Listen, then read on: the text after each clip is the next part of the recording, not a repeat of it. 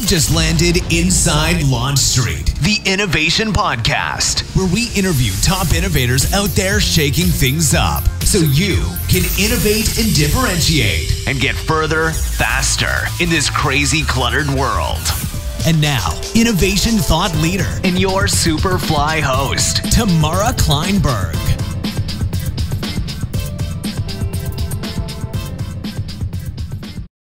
Here with the founder of KeySmart, Mike Tunney. Mike, thank you so much for being here. Thanks for having me. I love your invention. It is in my purse, so I'm excited to dig in and to talk to you about it and kind of share the wealth of knowledge that you bring to all the listeners out there.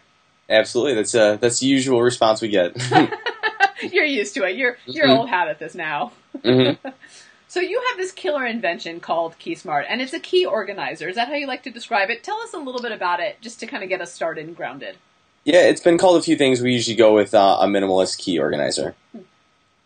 I like it. We're going to talk about the minimalist thing a little bit later, too, because that intrigues me from a design perspective.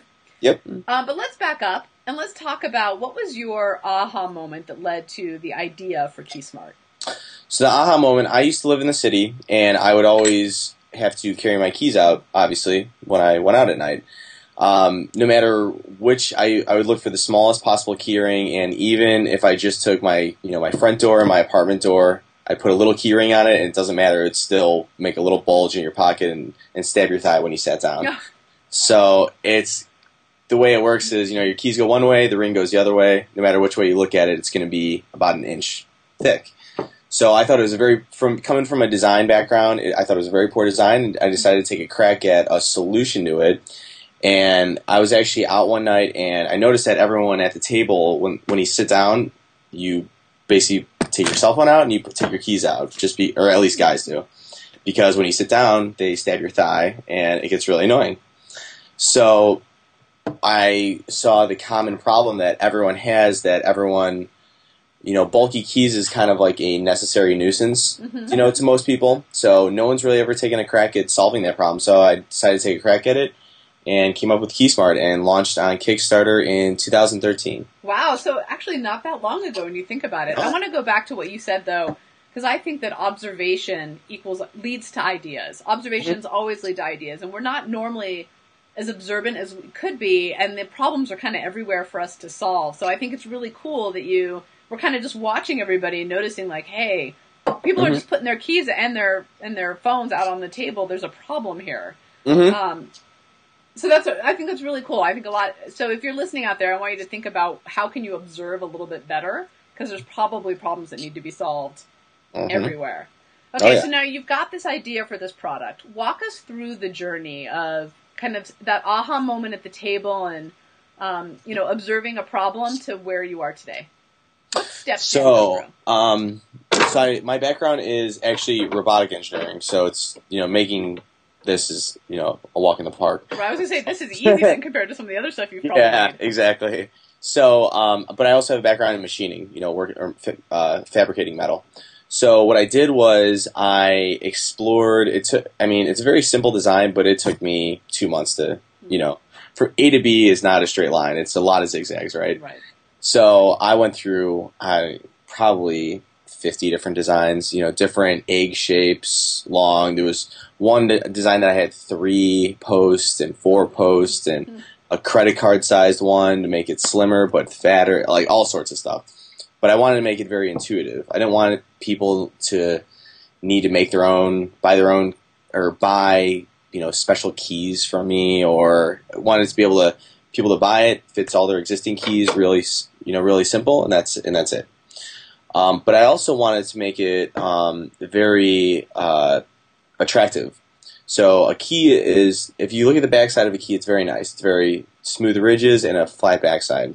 Then you look at the front side, and it's really ugly. It's pretty intimidating. It's all jagged teeth, and especially when they're loose, they clank together, and it's just not a very. It's very. Funky. Yeah, it's very functional, utilitarian design. It's not pretty.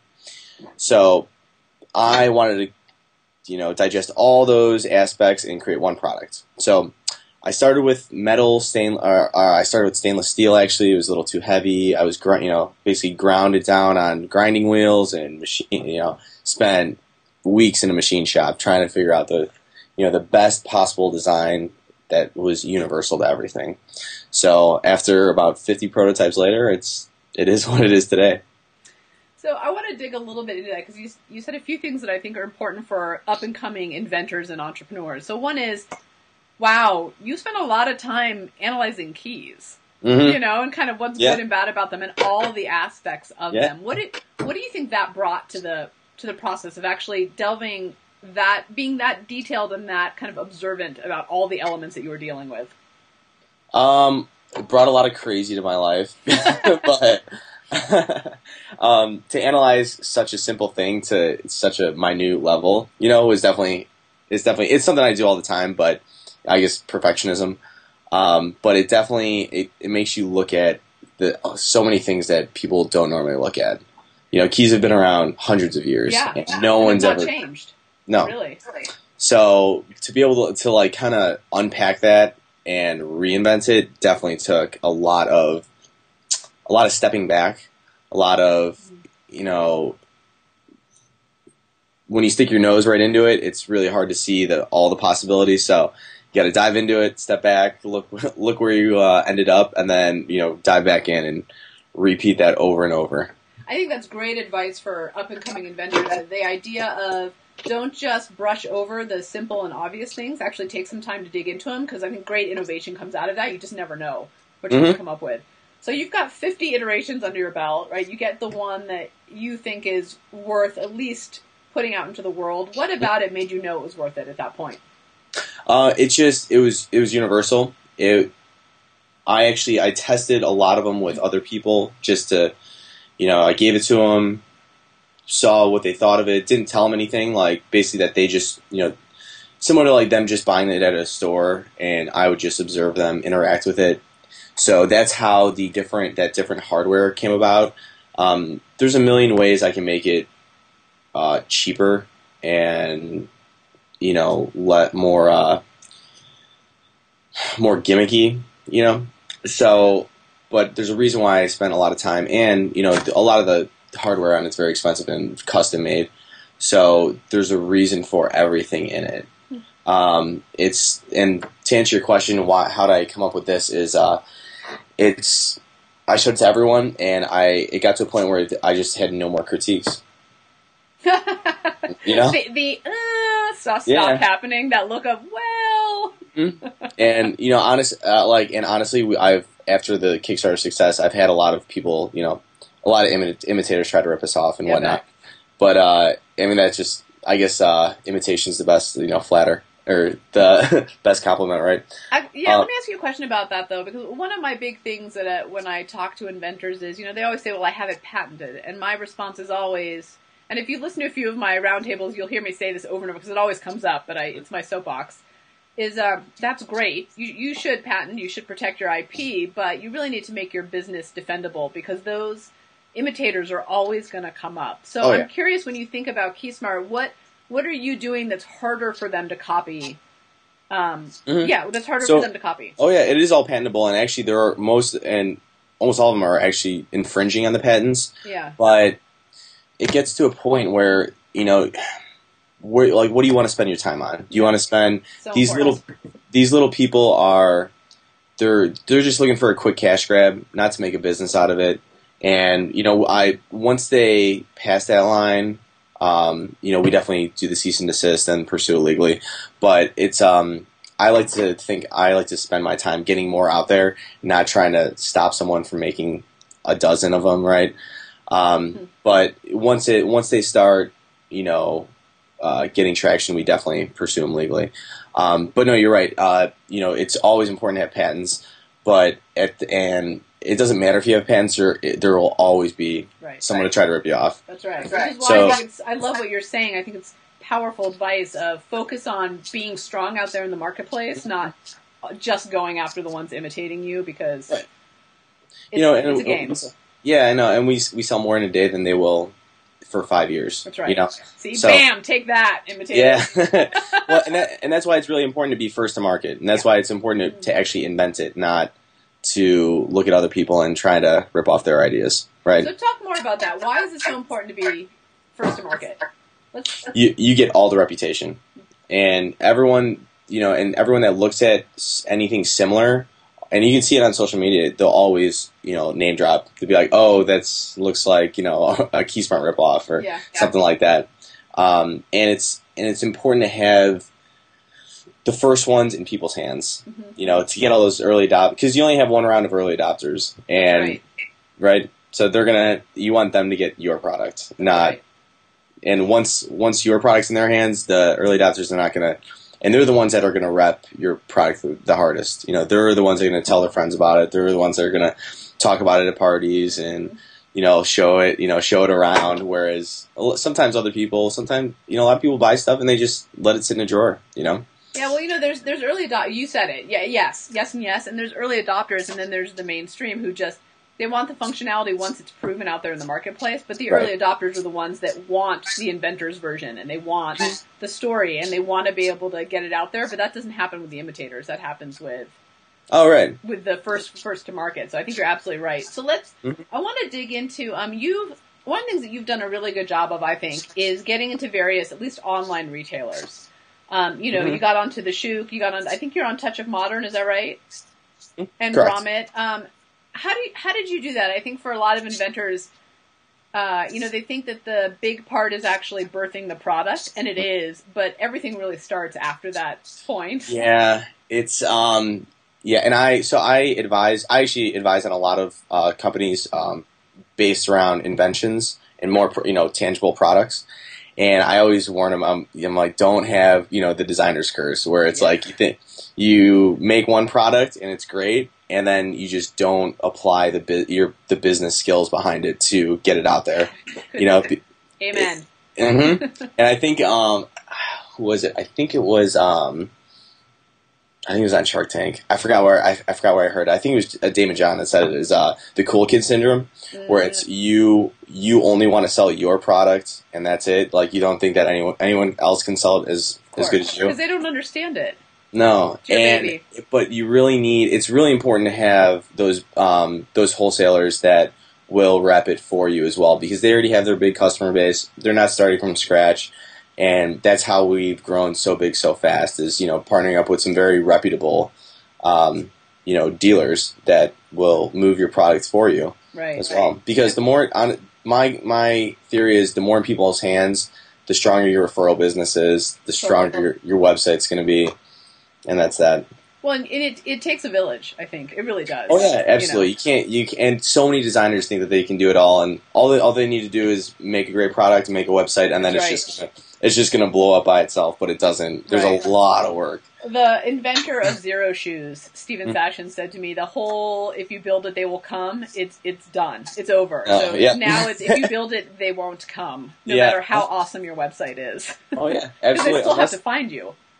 Unless you're planning on doing like a corner store in the middle of Times Square, like, they will not find you. No, it doesn't happen. And, it's, I appreciate what you're saying, and part of it is, sorry, I'm pulling my questions back up. Part of it is, there's so much energy that goes into creating your product, but you got to pace yourself a little bit, because there's a lot more that comes. Oh my God, there's so much. Yeah. What were some of your sticking points when you think about actually kind of transitioning from being a product person, someone who created something, to being the owner of a business? So I have a library of probably 50 books in my apartment, just trying to, because I'm an engineering background. I design robotics and manufacturing systems, and I don't have any official background in marketing or accounting, or it's a lot of fast learning. So definitely don't underestimate it, and just read everything. Do you have a favorite book? Oh God, on which subject? It's so hard to narrow down. There's so many good ones, right? Yeah, my Kindle's actually is a little slow right now because there's so many books on it. But there's so many. It depends on the topic, I guess. But no, there's just so many facets to running a business that just don't take it for granted. There's a lot, and you need to learn it all. Keep learning.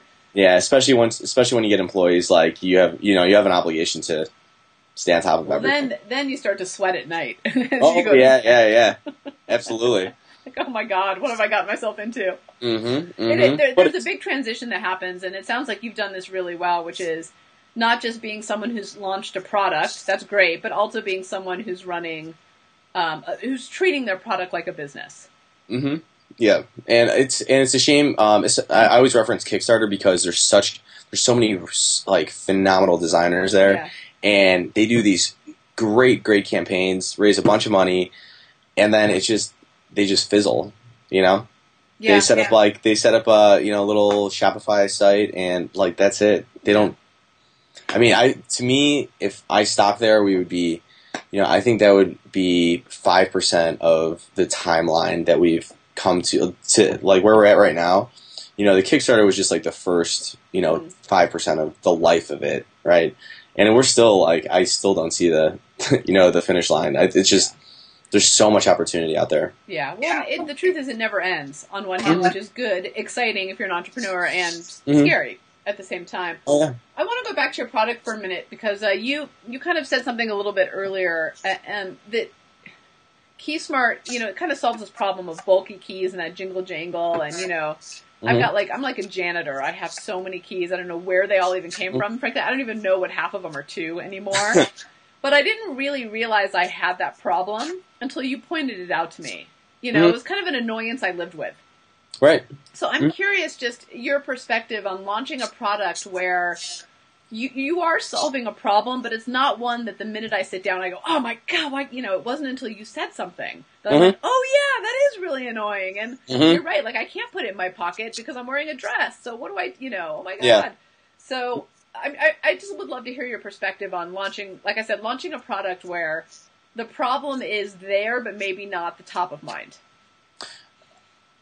Okay, so are you asking like how do you get that point across? Yeah. Mm-hmm. What you said, sure. So that goes back into the marketing side of things. Mm-hmm. So I've done a lot of tests on our videos, and what was if you're familiar with like what a tipping point is, it's like what tips that customer from like interested to like, oh, I need that. And there's a lot of emotions that you need to like trigger in your videos. So, and I've always asked people, what was that? What sold you on the video? And it was always the part of the video where I sit down and I, take my keys out of my pocket and put it on the counter. It's just like, oh my God, I have that. Right. I hate that. Totally me. Yeah, and it's like I hate that part of the day. So that's what usually sells it. But a lot of it's in the copy, and it's really, figuring out who your customer is and what they want, and how do you say it in the least amount of words or time, right? Well, you've got one picture that we used on the shoot, I know, that had, in one hand was the bulky keys, and in one hand was KeySmart, and that to me said it all. And I think the advice I would take away if I was listening to this is show the problem and be blunt about the problem, and to your point, in a very simple way. You can't spend 2 minutes explaining the problem. No. And then show the solution. When I saw those two things side by side, I went, of course. I do need KeySmart. Right. Everyone needs KeySmart. That's right. But, no, yeah, and I can't emphasize, because you really only have milliseconds to voice your solution to someone. So how can you do it as fast as possible? Yeah, under 3 words, under a few seconds in a video, one quick picture. No, a lot of people, it's like a PowerPoint. Have you ever sat through a boring PowerPoint that's all bullet points? No one reads bullet points. You need really quick, just a few images. Less is more. Going back to the minimalist design, and just really hammer it in just with one shot.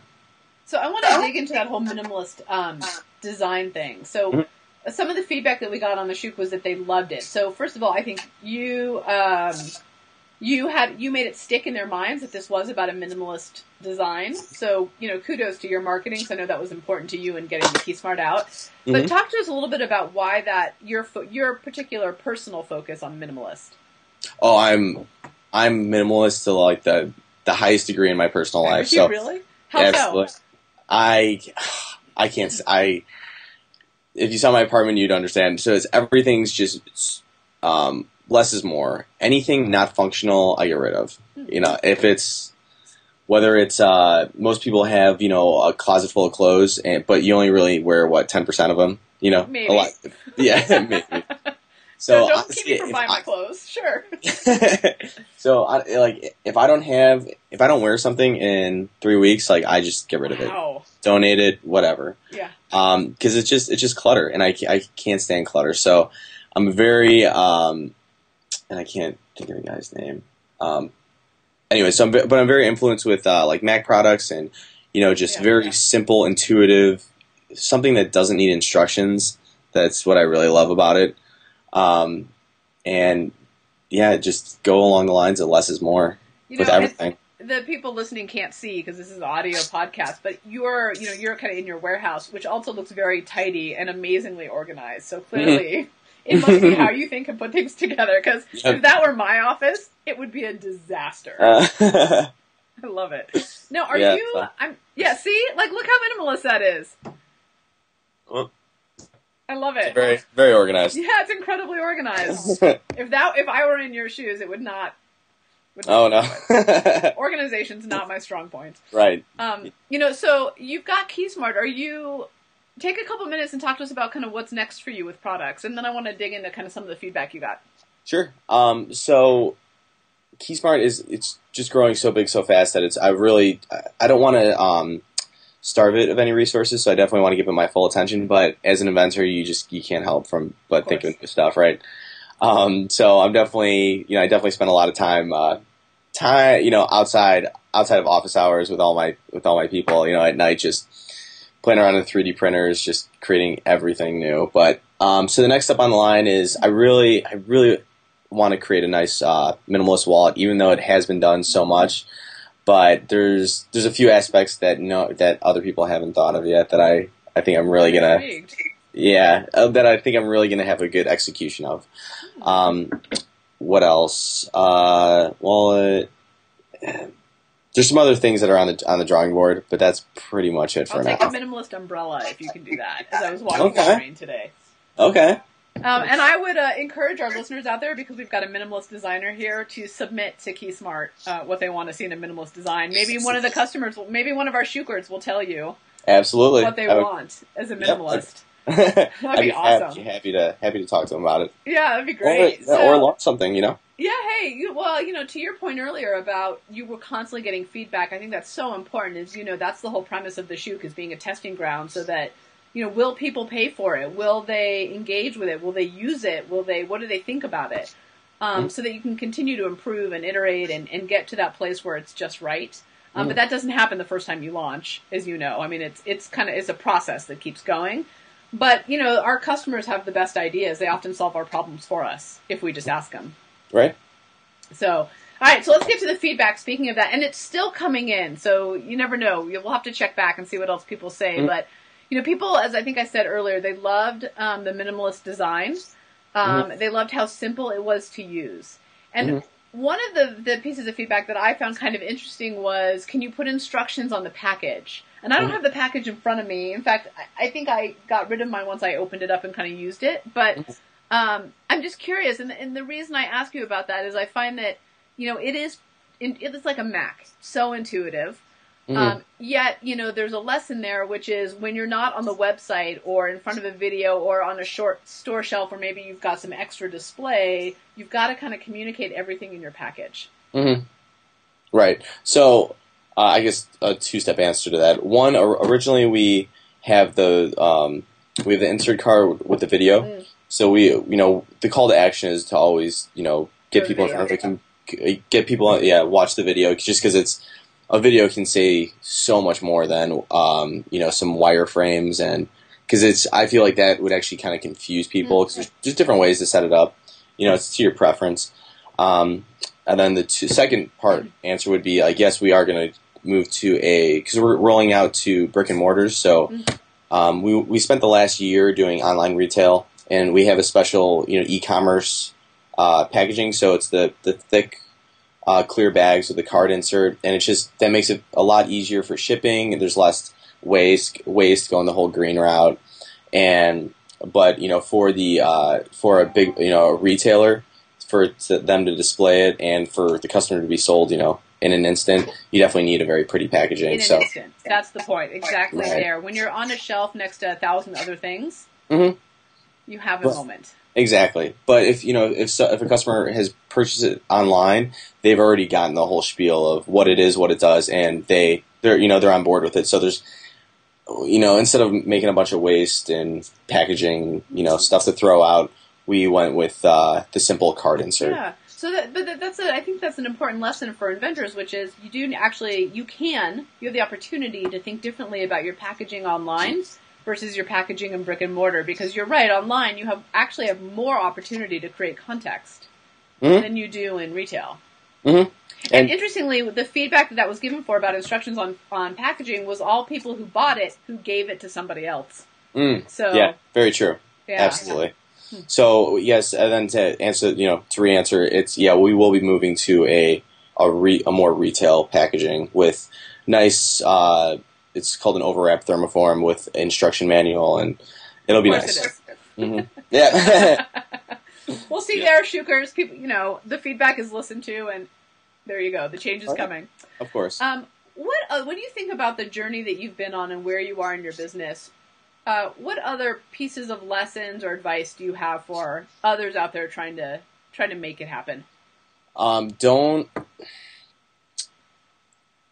Don't strive for perfection before launch, because it's just not possible. You're gonna have and that's why I can't emphasize this enough. If you have an idea, do a Kickstarter on it. It's no risk. You get to prove your market without spending like a whole ton of money trying to manufacture it beforehand. And I learned so many things from the Kickstarter community on what the market wants. Yeah. Because I designed it for me. I wasn't actually... Well, you got to start somewhere. Oh, yeah, absolutely. And they're going to critique the hell out of you. They're not quiet people. So whether you want it or not, they're going to do it. Right. Especially if you ask. Yeah, exactly. So, and honestly, a lot of the different, what I made it to be and to what it ended up being, the Kickstarter people have influenced a ton of the design changes, and just to make it universal and really acceptable, or really fulfill everyone's needs. So, to reiterate, if I spent 2 years trying to perfect every single possible aspect of it, it would never get, I would have never pulled the trigger. So honestly, just in a nutshell, just pull the trigger, launch it, and because new revisions are going to be inevitable. You are so speaking my language. I 100% agree with you. And frankly, I find the ones that try to perfect it in the conference room or, kind of in their heads never get to market. Because it's never perfect. Yeah. And I think it was the founder of LinkedIn. I might be getting this wrong. I read so much that I can't keep who says what in my head. Right? I know the story I'm going to say right now. Right. Something's like my fallback is, as Ben Franklin once said, just because I can never remember. I think this one was the founder of LinkedIn said, if you're not embarrassed by your first product to market, your first iteration, then you're moving too slowly. You're too late. Yep. Something like that. So I 100% agree with that. That is such important and great advice to entrepreneurs out there. So I like to ask everybody, what's one thing that our audience would be just really kind of surprised to know about you as a person? So as much as I'm a perfectionist, I'm also definitely a daredevil, I guess. So I'm actually a full-time skydiver and world traveler.